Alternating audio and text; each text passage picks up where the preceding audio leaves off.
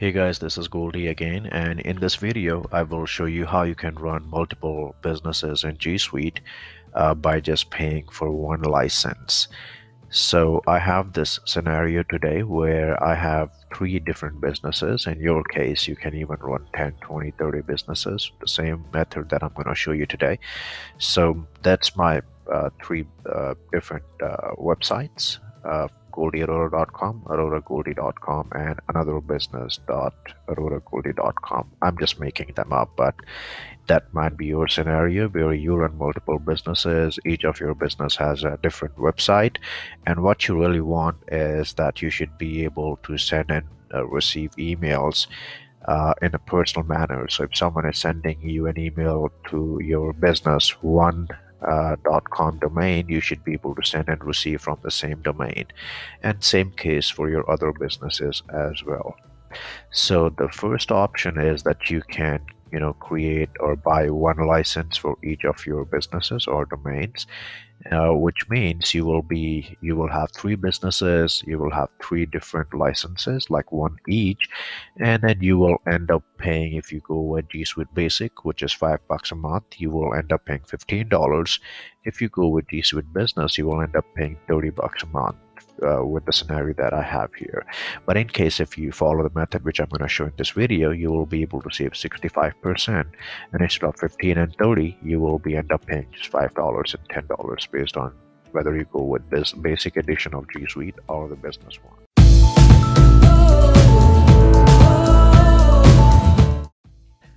So let me give you some context of what we are going to do. So we will have this first domain, which is goldyarora.com. I will have this as primary domain, for which I will buy one license and pay $5 to Google. And these two businesses or these two domains, I will register to Google as secondary domains. And then I will create nicknames or alias email addresses on these two, so that I will have three different emails.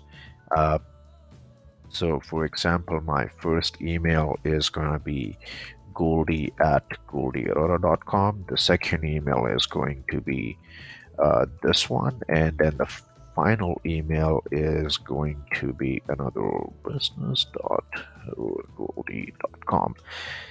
But instead of paying one license for each, I will just have one license, create these two as email aliases, and we will also configure something called send mail as, so that when we reply, we can reply from any of these three email addresses.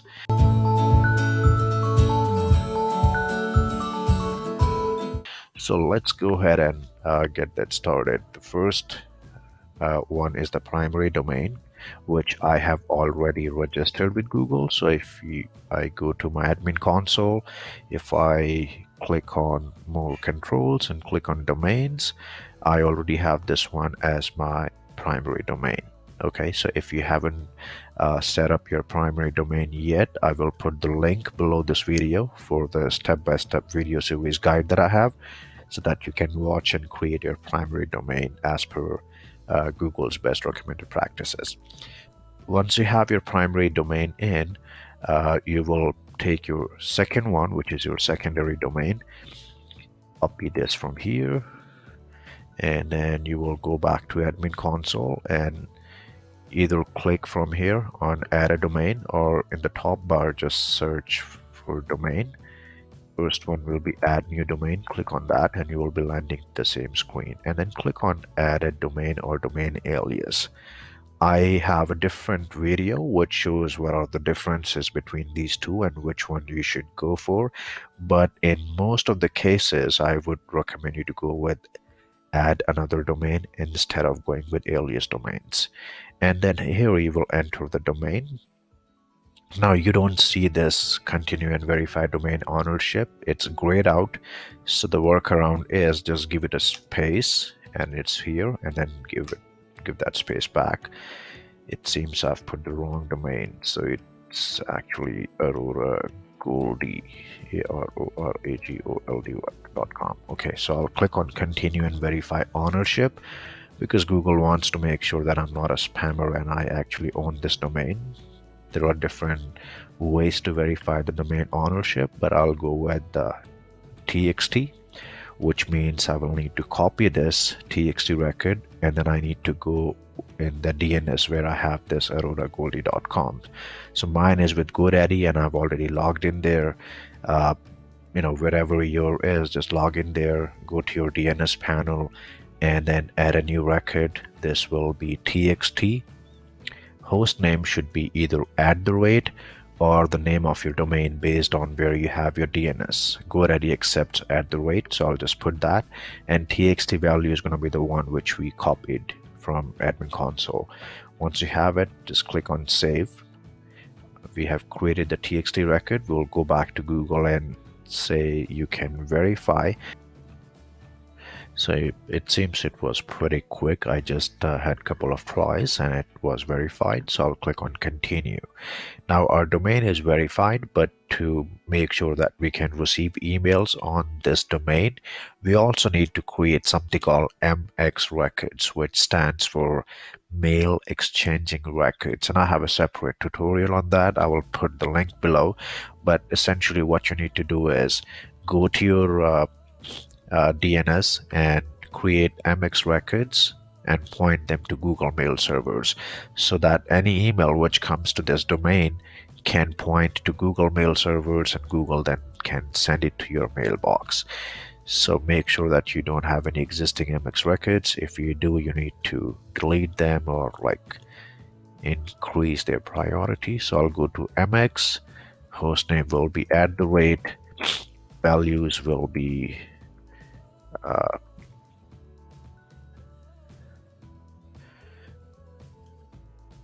so you will have the values of G Suite mail servers or Google Mail servers. Priority will be, let's say this one is 1. The second one should be 5. Sometimes this would already say an unexpected error, but it actually takes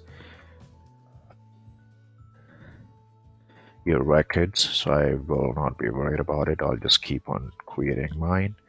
I'll create all 3.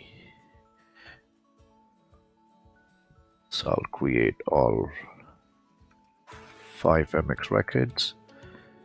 So next one is priority 10, GMX4, and the last one is also 10, and this time it's GMX5, and save it.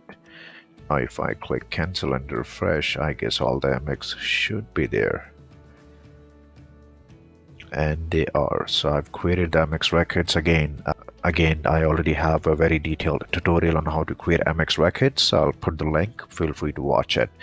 Okay, so now this domain is kind of done, though we can do a bit more things like creating SPF records and DKIM, but I will not go into that much details. I have the whole series on that topic. So this domain is ready.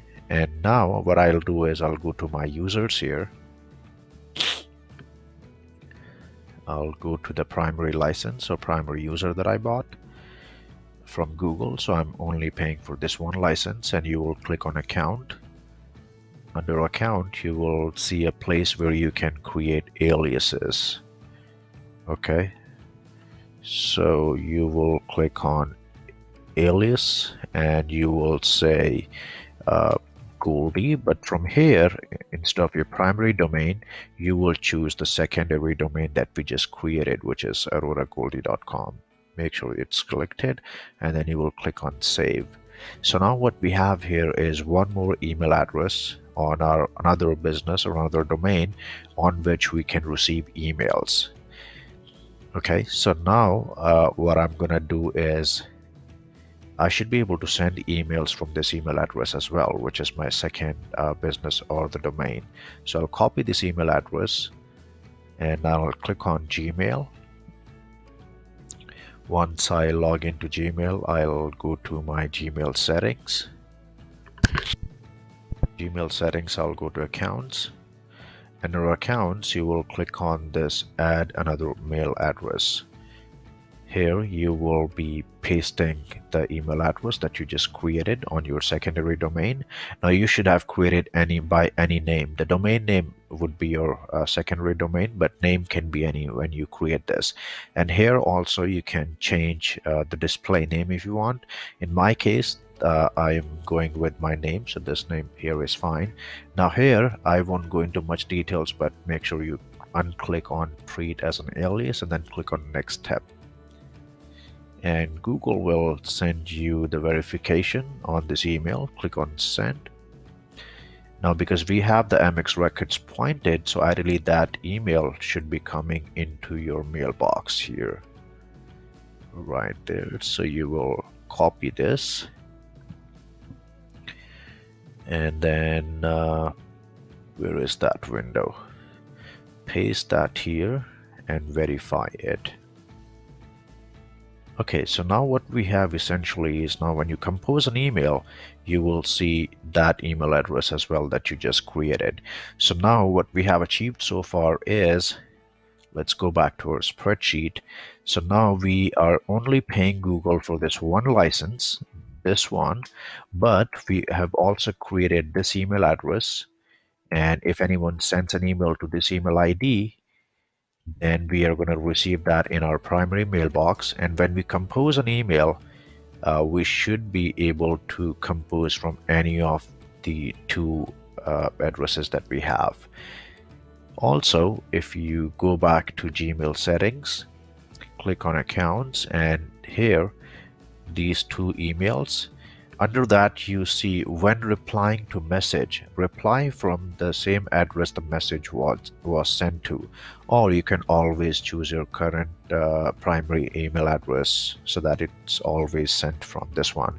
In my case, I will go with this one, because if someone is sending at my second business, for example aroragoldy.com, then I want that reply should be sent from the second business email address instead of the default first business. So this is how you configure multiple businesses with one G Suite license. Now the third one is that I should also need to have this email address so that I can send and receive from this as well, but the whole setup is going to be as same as I did for this one. So I don't think I should, increase the length of this video, because you can simply repeat the process the way I did it for this domain. In case you are stuck somewhere, or if you need any help, feel free to write it to me, or just put your comments below and I'll be happy to help. Thank you so much, guys.